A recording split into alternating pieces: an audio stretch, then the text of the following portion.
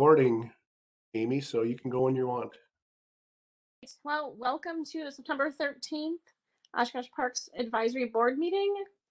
I don't think we have any other business, so we can do roll call. Bartelt. Here. Davis. Here. Dearth. Here.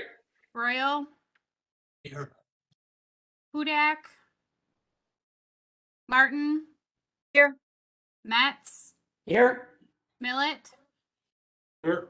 And Palmieri. Here. Thank you, everyone. Amy, did you get your agenda or do you need some help on what we have? I need some help. I believe we have some old business, right? That we're going to cover. First, we have the approval of the minutes. Oh, thank you. Any comments or questions about the minutes?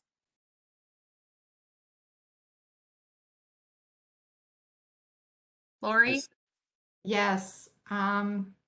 Page 3 of the minutes in reference to the Chief Oshkosh Monument. There's just a couple of small clarifications I think that are needed there. It references Dr. Manning, but it also in the same sentence referenced John Fitzpatrick and Michelle Benke. And then after, I think it's about the second sentence, refers to he, but you can't tell if that he is referring to Mr. Fitzpatrick or inadvertently referring to Dr. Manning, who's female. We can make that change. I believe actually it's referring to Ray on that one, so I can make that change. Okay. Actually, it would have been Mr. Fitzpatrick. So, but we can, either way, we'll get it covered. Okay. Yeah, I'll change that. Any other changes or corrections?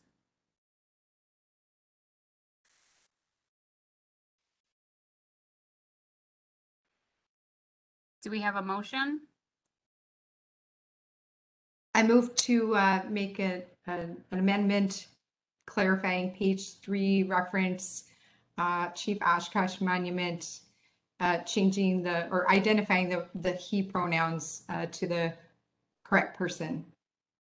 Ray, correct me if I'm wrong on procedure. Would it be movement to approve the minutes as amended then?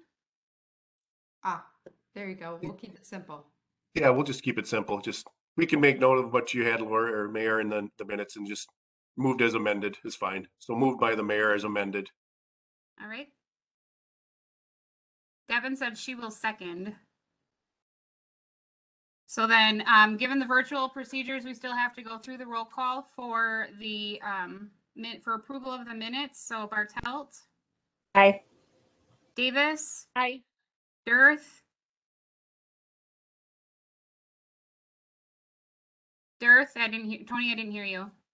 Sorry, can you hear me now? Yes. Aye. All right, Groyle. Aye. Hudak is an aye. Martin. Aye. Metz. Aye. Millet. Aye. And Palmieri. Aye. Thank you, everyone. Amy, the next one, just to give you some help on the agenda, is citizen statements not on the agenda. And looking at the participants, I'm not seeing any other citizens here, so we'll jump down to the old business if you'd like. All right, that sounds good. I'll read that one for you so you can tell you again. Almost there. First item of old business, consider and recommend approval of a Gulf War Memorial Monument at South Park War Memorial Area. As I stated in our memo, Mr. Cannon was not able to be at this meeting tonight, but because it was tabled for the next meeting, our recommendation is to have you table it for the next meeting when Mr. Cannon can attend then.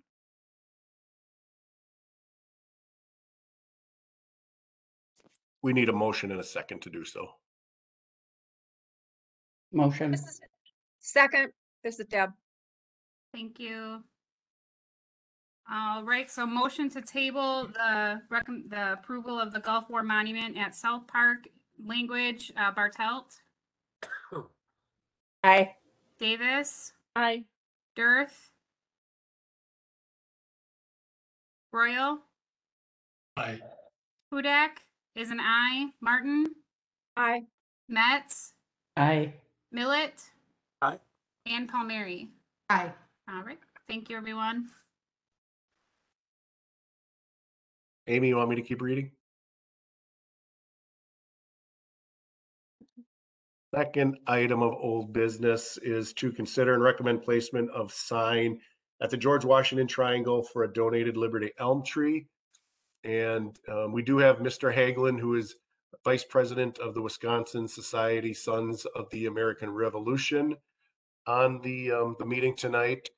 And I believe Mr. Sturm has been in conversation with Mr. Hagelin as to some of the questions and concerns that the staff as well as the board had.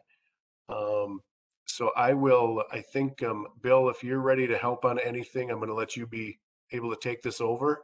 Maybe you can fill the board in on where you're at with conversations, I guess, and then we can have any questions from the board. Okay, thank you. I had some communication with Mr. Hagland, and fortunately he's here with us to speak to some of the questions. I think we heard from the neighborhood association regarding the plaque, and it sounded like they would prefer to have a plaque that is similar to what we use for the Memorial Tree Program.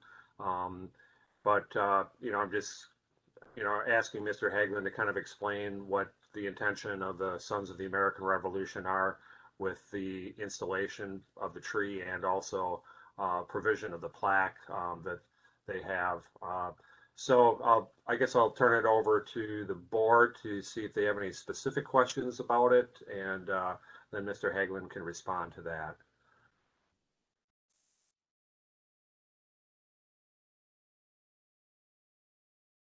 Is it still the same signage we were talking about like before? Yes. Okay, perfect.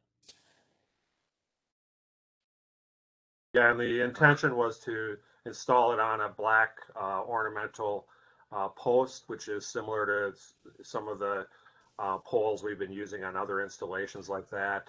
We would put it on a backing board so that it, is a little more vandal proof. And then our intention would be to install it adjacent to the tree in kind of a mulch area so that, we can eliminate some of the trimming and any extra maintenance around both the tree and the sign. This is Deb. I'm sorry I wasn't at last month's meeting, so I would like clarifying why we're making this large plaque different from the other memorial tree plaques. Would you like me to answer that? If you could, please. When they talk about these memorial plaques, I think they're smaller, like 14 by 14 and made of granite. And that's a memorial plaque or a memorial for something. This is a historic educational plaque, and there is just not enough room on this 14 by 14 granite to put down what is trying to be put on, what is put on there to explain what the Liberty Tree is and its importance in our history.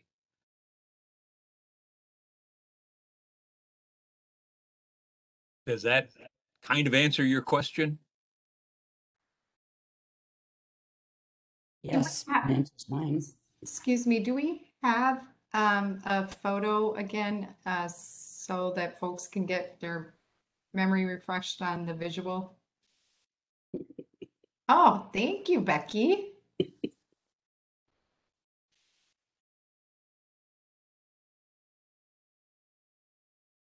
Does anyone have any questions as to the importance of the Liberty Tree in our history? No. But this is actually like from that tree? Yes, it is.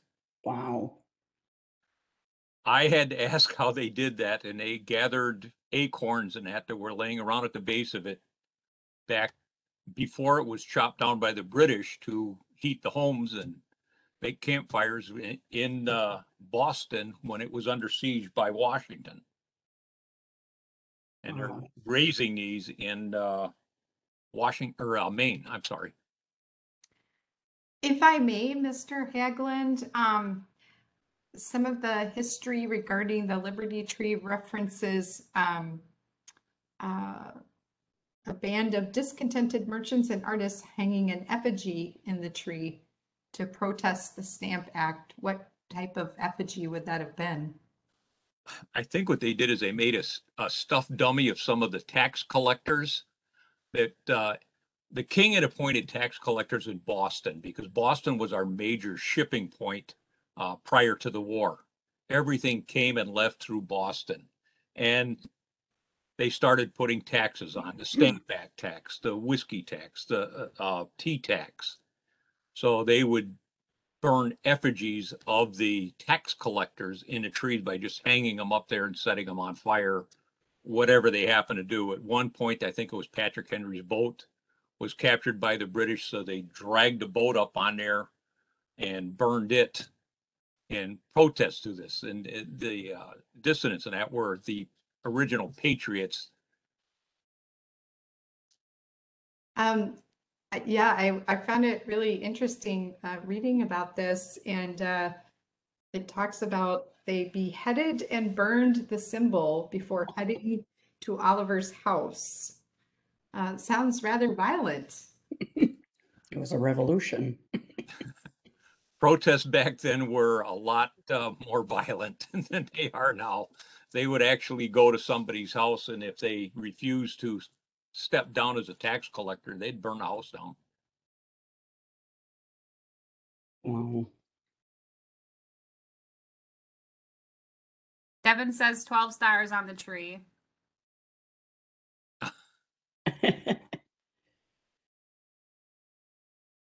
I like the sign. It's interesting to memorialize such a violent part of the revolution in this way. With the effigy that went on for so many years after the Civil War, I don't know. I have mixed feelings about it, but that's just me. Are you able to see my screen sharing the sign now? Just Yes. okay, good. Yep.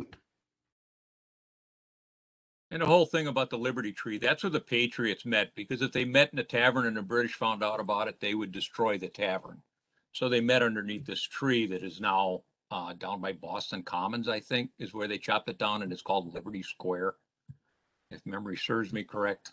I've been doing with so much history, I'm starting to get confused as to what's where in Boston, because it's a different town. It's very interesting. Originally, when we were looking at this about the applicability to Oshkosh, because I feel like, I mean, a lot of the stuff that we're doing is with the the memorial trees and all the plaques and all that stuff had a lot of pertinence to our community. And granted, we are part of the United States, but as far as this sign and this tree and this location, I'm curious more of the like the why behind why can you describe that a little bit more to me? I just don't quite understand the applicability to this location and time and everything like that. Sure. We started setting up Liberty trees in different points of the state, and we selected Oshkosh, especially that site, because of the George Washington statue, because this all stemmed up, and he was the command. That's where he first took over as commander in chief of the Continental Army, was at Boston, and laid siege to it for almost a year. The other places that we're doing it, we have them at the surgeon's quarters in, I think it's Portage. And the other thing that my chapter is doing, I'm president of the Captain Hendrik Oppemuth Society or chapter, which is almost the entire eastern half of the state north of Milwaukee. We're actually putting Liberty trees at the grave sites of patriots. And in our area, we have 4 patriots. So we're working, we've already got one in Kaukauna where 2 patriots are buried. I'm working with the Oneida tribe now to put one at Paulus's gravesite on the reservation, but I think for that one, we're putting it out at their a Veterans Park because that's where they want it. And it makes sense being their first U.S. patriot or veteran. And then we have one more within this chapter that's going down in the Stockbridge area where the Stockbridge Munsee tribe has their grave site, and a Delaware tribal member is buried there who is also a patriot. So we're picking historic areas where they have some history back to the Revolutionary War.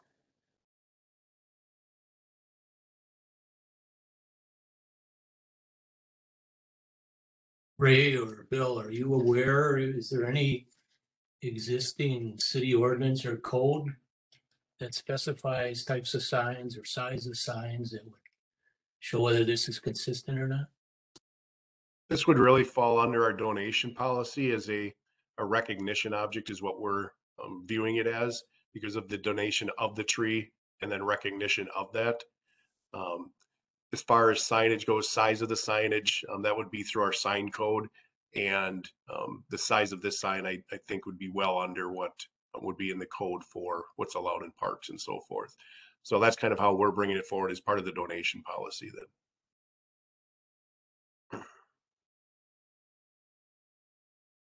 Mr. Hagelin, is this you just talked about other areas throughout the state, is this the same size sign, the same informational sign that you're using in all these areas? Identical. The only thing that we change on the bottom is like the one that we're doing out at Oneida, the local chapter, the Daughters of the American Revolution are joining, so their name will go on the bottom. And because it's not actually at Captain Paulus's grave site, we're going to have to put his name on there, that it's in honor of him. If it's at the grave site, then we don't put the names of who's for on there. But all of them are identical, and we've brought that up at our national congress for the Sons of the American Revolution out in Washington, and they're starting to use this same sign nationwide. And what did you say it was made out of again? It's actually a double plastic, and when I worked with the sign company, they said it's a type of plastic that they use for apartment buildings and this, that it's going to be outside for an extended period because it's weather resistant. I looked into using the brass like we use at most historic sites, but that's $3,000 and my chapter can't afford that. That's about $2,900 over what we have in our budget.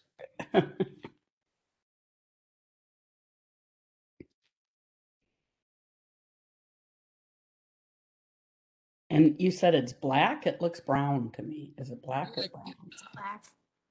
I'm slightly colorblind, but I think it's black on a white background. Mhm.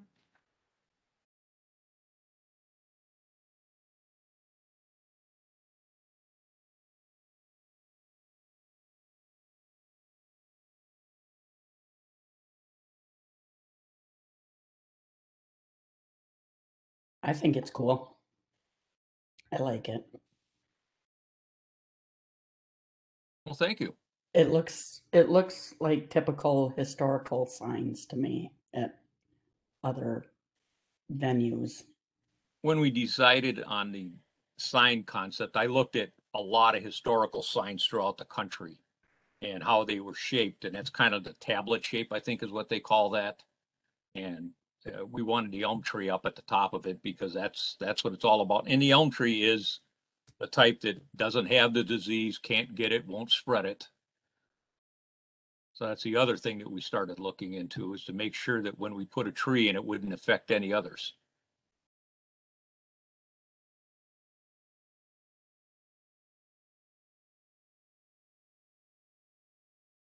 So this is an item that the board will want to recommend for or against, because the council, because it's part of the donation, would accept, and the council would have to make the final decision on that. So I would like to move to accept it if that's what we're supposed to do.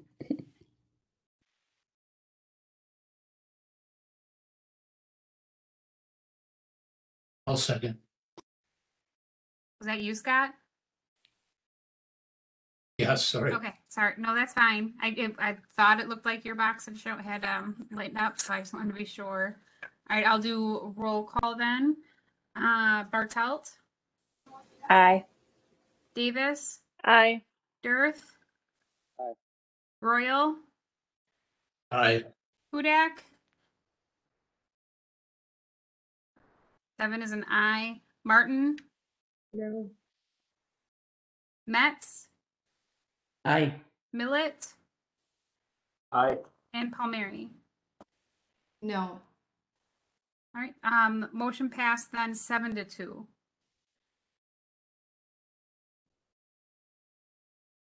All right, we move on to new business. Consider and recommend a senior citizen boat launch season pass. Ray, do you want to give us some background? Sure. This was something, and we've discussed this in our department a couple of years. We've had the requests from boaters in the past, and actually it's something that the mayor had talked to me earlier this year about taking a look at. And essentially, we did some surveying of some of the other area communities that have boat launches, public boat launches, and a way to possibly lessen the burden on some of our senior citizens in the city is to consider a reduced fee for their boat launch season pass. And so in our memo, you can see what we included. I'll just read through it real quickly for the public. The city of Neenah provides a $5 discount for those 55 and older. City of Menasha, $5 discount for those 55 and older. Winnebago County Parks, $5 discount for those 55 and older, and then a $15 discount for their 3-year or multi-year pass. Village of Fox Crossing, $2 discount for those 55 and older. City of Omro does not provide a senior citizen discount. So as we looked at this and estimating what impact it might have on the boat launch, right now we don't track the age of those individuals that buy passes. It's something that if we implemented, we could fairly easily do when people come in and purchase those, checking their ID, checking for a birth date. And also with the new electronic kiosks, they still need to come in to get their sticker so we can still confirm when they purchase it at the kiosk on their age. So we're comfortable going ahead with something like this.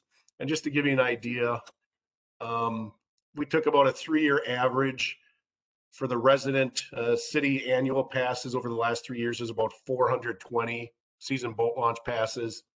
Multi-year, it's about 160. So I estimated even if at 10% of those are 55 and older, we'd be basically losing about $450 at 10%. On the high end, if we had 20% of those individuals, it'd be about $900. So I don't think it's going to be a huge loss for the boat launch fund to consider doing this. So we're supportive of the idea. We would recommend that it obviously be implemented in 2022. It would be for individuals 55 and older and for those of the city of Oshkosh only at this point.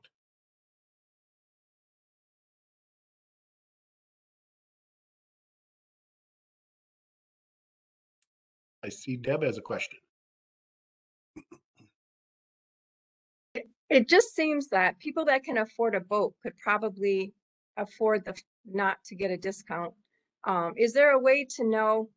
I mean, we have some pretty wealthy senior citizens in our town. I mean, so what? I don't know that this is a way to save money. I mean, if somebody could prove that they had a need, but I don't know. I think it's not wise. That's just my view. Yeah, I was gonna ask you, what do we have? I don't know enough about pricing for other things in our parks. Do they have senior citizen discounts for other services and offerings like across the board? Is it kind of hit or miss what we offer those discounts for? I just am curious, like as a department, what do we do as far as senior citizen discounts? The only other one I can think of would be at the pool for season passes and daily admissions. But otherwise, basically the shelter reservations are just based on residency.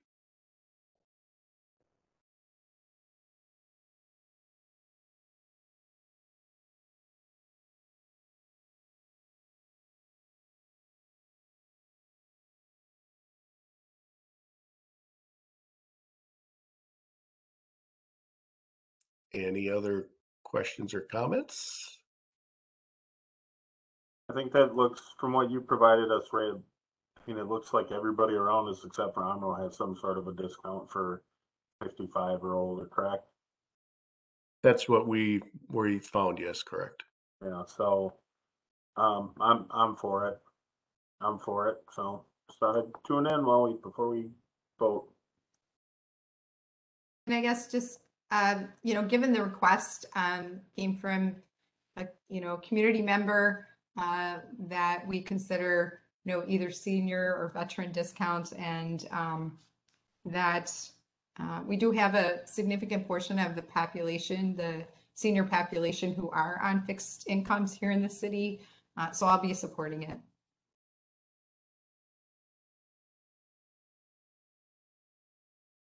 Becky, I don't know if you just said something. Yeah, do we have a discount for veterans?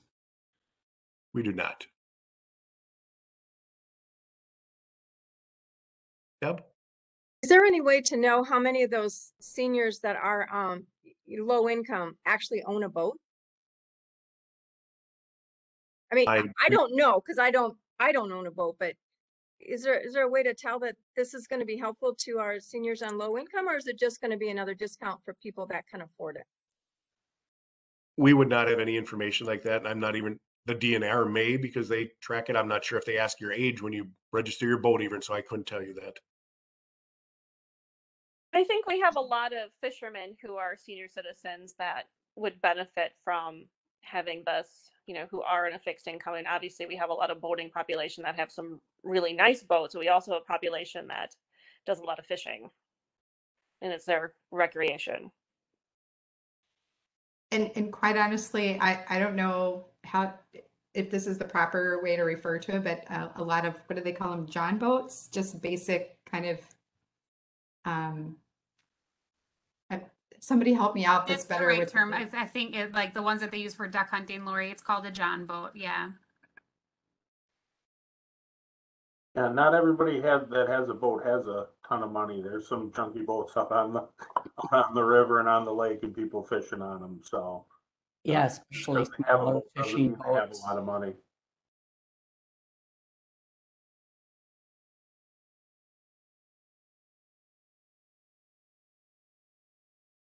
If somebody would like to make a motion, what this would do is go to the council. When we go through the budget process over the next few months, we make the council aware of these items.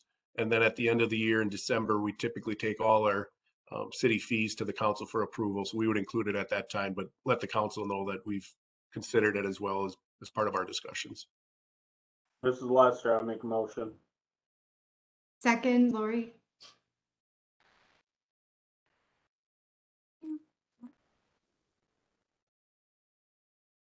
Bartelt, Aye.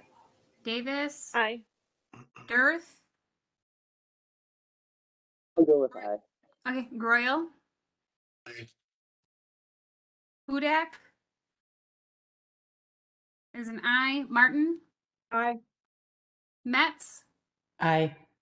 Millet, Aye. and Palmieri. Aye. All right, motion passed 9-0 then. And hey, Stacy, I'm gonna do a Tanya on you. In the beginning, you were saying my name correctly, Ballet, but you changed it to Millet somewhere along our way here. So I'm going to have to write it down, because then I start to question myself and I'm not sure. So thank you for correcting me, though. I'm always open to that. I let it ride for like a few weeks, and I was just like, I better say something. So Thank you. and if you ever think about the razors, Gillette, same way, just put M in front of it. Oh, that's probably going to work for me. There you go. Thank you. Okay, let's move on to staff reports. I'm keeping mine brief because I'm under the weather yet, so I'm trying to stop from talking. Just wanted to give you a quick update on the Lakeshore Park Four Seasons building, because you probably haven't heard much. We've been working pretty diligently with Smith Group and all the city departments to finalize the bid specs. There's a number of items related out there for construction in the road that we need to do, all the DNR permitting, stormwater items. So it's been a longer process, I would say, than what I expected coming up with the bid specs. I do have a meeting later this week with our city engineering and public works department to finalize those on our end, and then Smith Group will do their final revision. And actually, I think it's helping us out because the longer we wait, I think the pricing of the materials we're seeing come down. So I think it'll benefit us as well to bid it out a little bit a month or so later than what I anticipated. I had hoped it'd go out in August, but like I said, it's just been a longer process getting all the bid specs put together. So just wanted to give you an update on that. So my goal is hopefully we'll between the next 2 weeks between our staff and Smith Group have that ready to go out to bids. I don't have it listed, but I just wanted to quickly talk about the next meeting. The mask mandate or the mask policy for city buildings is set to be reviewed again on October 1st. I can't say what the council and the city manager are going to decide, but I would expect just from the last conversations, they may leave it up to boards and commissions on their comfort level for continuing their meetings virtual or in person. So I guess at this point, I would recommend that we remain in person in October unless we get direction from the city manager and council that we have to come back in person, unless somebody feels strongly about that. I just feel that the way the numbers are going right now, I don't foresee it changing real quickly. But Ray, did you mean that you think we should remain virtual in October or in person? Virtual. I'm sorry if I said it in reverse. So Lori, was that what you're going to correct me on? Okay. Yeah. I'm sorry. I would think we're going to remain virtual, and that would be my suggestion to the board. And I'll keep you posted if something changes. And then the other item, because it just came out, was the workshop with the Diversity, Equity, Inclusion Committee, as well as the Landmarks Commission. Staff apologizes for not getting the meeting noticed properly so that it could stay on the scheduled original date, but I believe it has now been scheduled for next Monday at 2 p.m. So you should have received an invite for that, and I'd encourage you to attend. There's going to be some further discussion on some of the verbiage, some of the ideas on the signage, and just a little bit more on the history. So if you can attend, I would see if you can plan to attend that as well. That's all I have, Amy. Ray. All right. Bill, looks like you're up next. Yes, thank you. Kind of similar updates to what I've had in the past. Our memorial tree program has really gone gangbusters this year. So we have an additional dozen trees we have to plant here this fall. So, the orders keep coming in. So that's good for the program. It's helped us get a lot of new trees out in the park. So that's been positive. I also wanted to mention too that we had done a large grant-funded tree planting project in the Sawyer, Payne, and neighborhood association territory, and some folks may notice that some of the trees have been taken out there. Those trees were under warranty from the contractor, so they're in the process of replacing some of those trees. So I just had kind of noticed something in the media that people were asking what happened to some of the trees. So we usually ask for a 2-year warranty on our products from the nursery. So that's what's going on there. So they're going to be replacing a number of trees in that planting that we installed last fall. Also, we started working on our stump grinding operations, which is typical for the fall months. We try to go through the entire city and remove all the stumps from trees we've taken out over the course of the year. This year, we've taken out a lot of trees, given that the ash mortality has been very high. So we probably got close to 300 just west of 41 alone. And many of those are fairly large. So we're asking for folks to be patient with us, trying to accomplish both tree removals and cleaning up the stumps so that we can replant next spring in some of those locations. So but we've got quite a bit to do before the winter hits, so we like to try to get that wrapped up by at least the beginning of December if we possibly can. So so that's ongoing. We're also, as I mentioned, continuing removing affected ash. We've got over 700 just on terraces alone that we're tackling, and probably 250 in Riverside Cemetery, and then many in some of the park areas too. So Right now, we're focusing on trying to get the trees out that are along the street that are posing the highest liability, and getting that corrected before we get into some of the wooded properties like Conservancy and that sort of thing. So we're still treating some ash. We've had a ongoing treatment program for about 10 years. So we have identified about 600 trees that we've continued to treat over the years. And those are all doing quite well. So we hope to continually to manage some of those better trees and keep them healthy if we can. So that's essentially all I have. If anyone's got any questions, be happy to entertain it. Bill, I'd just like to thank you for that street tree and urban canopy report that was done back in, I think it was 2013 or so. Yes. I had not seen that before, and it was really kind of fun and interesting. And I know we have a number of like newer Parks Board members, but once we come to other business, I was hoping that we could put that on a future agenda to review that, or at least have it as part of our packet, and maybe talk about, what some of our options might be for revisiting that, if that's an option. Yeah, that is kind of fun information. I've heard it from others before that they say money doesn't grow on trees, but when you kind of look at the value that the trees give back to the community, it's substantial, and I feel that also warrants the continuation and upgrading of our forestry programs too, because it does provide monetary benefits, even though you don't necessarily see it in a financial manner like that. Well, and the reason why I was, looking around for information is had several citizens in recent months and more recently in the last couple of weeks, asking what the city is doing as far as, climate mitigation, and got as specific to ask about carbon sequestration and things that are a little bit above my pay grade in terms of calculating. So in order to try and respond to that individual, I came across all kinds of interesting things, and this was one of them, to be able to share with them. And then, of course, what happened? They said, "Oh, can we do it again?"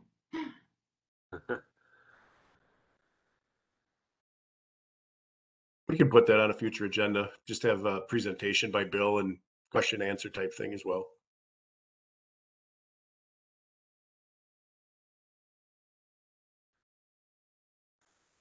Anything else for Bill? All right, move on to other business.